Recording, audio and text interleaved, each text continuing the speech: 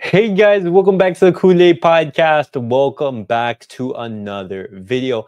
On today's video, guys, we're going to be looking at some stats from yesterday's victory against Red Star Belgrade. And as well, we're going to be talking about Pau Cubarsí because that cut that he received on his face. We do have to talk about it. But guys, before I get started on the video, make sure to follow me on all of my social media platforms. Everything is posted down below in the description. Go over there and check me out. That way you guys to stay up to date with everything that I do on the channel. But guys, let's get straight into the video.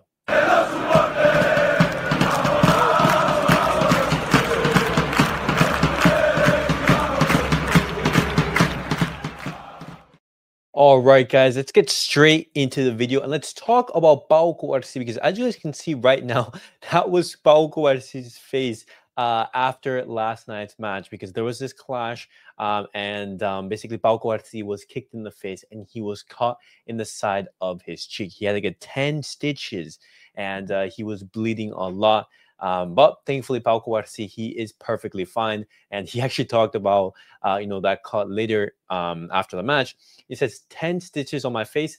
I don't care. I will give everything for this badge. And I want to applaud that commitment to Barcelona. And that's what you get from La Masia players who have, grown in the La Masia system and who want to give everything for the badge. But as we do know, with that statement, we do know that Pau Cubarsí, he is going to want to play this weekend against Real Sociedad, but we don't know if that's going to be the case. Barcelona, they want to be more cautious. They want to see how he develops. They don't want to take any risks because Pau Cubarsí, he is a key player in Barcelona's squad. Potentially, Pau Cubarsí could wear a face mask this weekend on Sunday, but Hansi Flick, he will make the decision on whether he plays or not. And if he doesn't play, and most likely Sergio Dominguez will come into the lineup, or potentially you move Koundé back into the center back position and you just play Hector 4, which I would opt for if I'm Hansi Flick. But talking about Hansi Flick, guys, I want to be looking at some stats from yesterday's victory against Red Star Belgrade, in which we did beat them 5-2.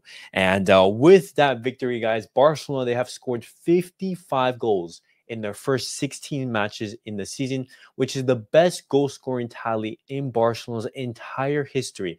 The last time Barcelona had gotten close was in 1950 to 1951 under Ferdinand Duasic, reaching 54 goals. Just think about that, guys.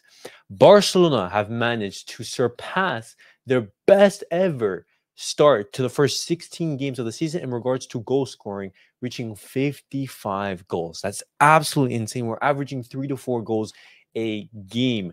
And when you look at Barcelona this season, Barcelona have scored the most goals in the Champions League, 15 in 4 matches.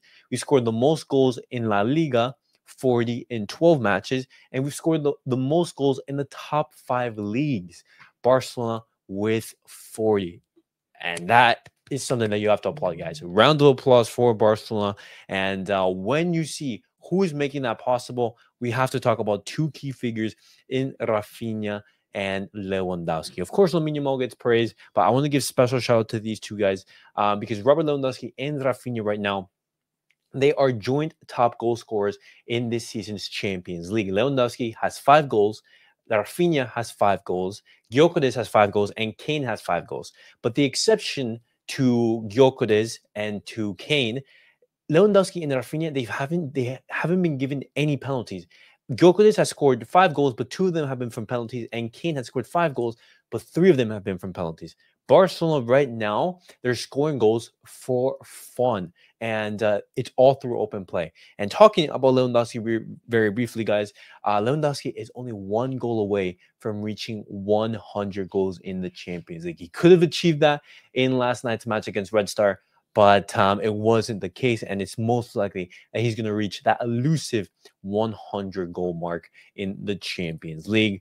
But talking about Rafinha, guys, looking at his season so far, he's played 16 matches, which is roughly 1,300 minutes, and he scored 12 goals, 8 assists. He's won 2 penalties, created 53 chances, 17 big chances, and he has 49 ball recoveries. And Rafinha right now is arguably one of the best players in the world, and he's going to be making basically a challenge for that Ballon d'Or. And when we look at Rafinha in the Champions League in 2024, Against Napoli, he only got an assist in those 2 games.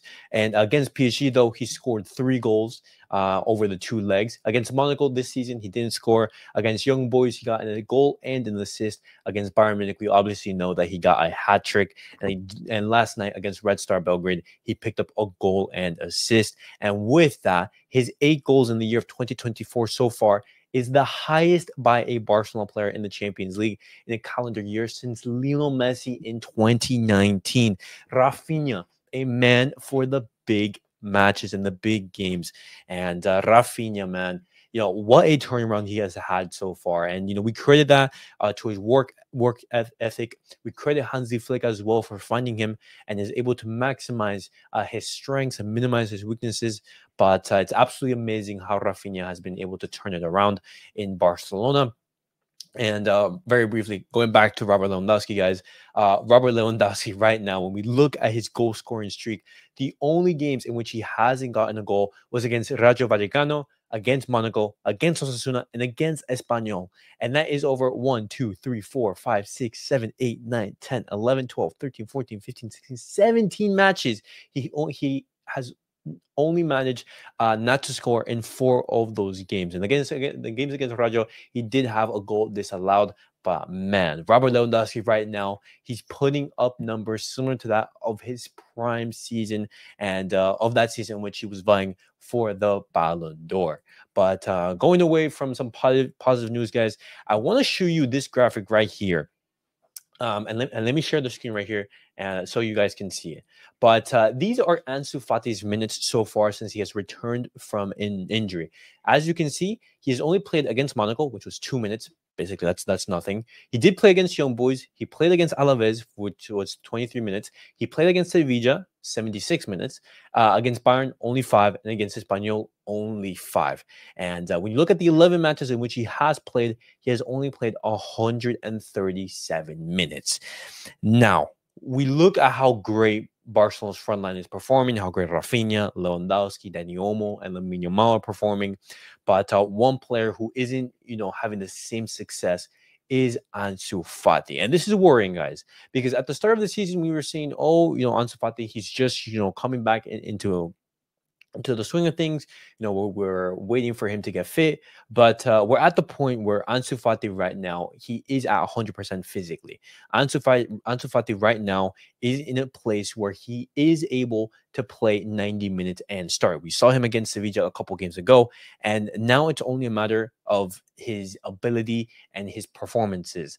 Ansu Fati right now, he is just not at the level required for Barcelona to be a starter. And this is very worrying, guys, because if Ansu Fati isn't able to recover his best form, then this is going to be his last season. We've talked about this, in the preseason. We talked about this when Ansu Fati was set to stay. Is Ansu Fati going to return to his best level? Because if he is not, then Barcelona, they are not going to need him any longer. And this breaks my heart because Ansu Fati, when he first emerged, we were saying that he was going to be the next superstar, the replacement of Lionel Messi, and that just hasn't been the case. But do you guys give up on Ansu Fati, or do you guys still place some trust in him and still view it possible for him to turn the situation around and emerge as a vital part or a crucial player in Barcelona's system? Right now, he's only a super sub, and even then, he isn't one of the first options off the bench. But guys, that was it for the Barcelona news of the day. Later tonight, we are going to be making a video continuing to talk about more Barcelona's game against Red Star Belgrade, and as well as some other Barcelona topics. So make sure to tune in for that. But guys, thank you guys for watching. Thank you guys for tuning in. Make sure to like, subscribe, and comment. And I'll see you guys all in the next video. Peace out, guys.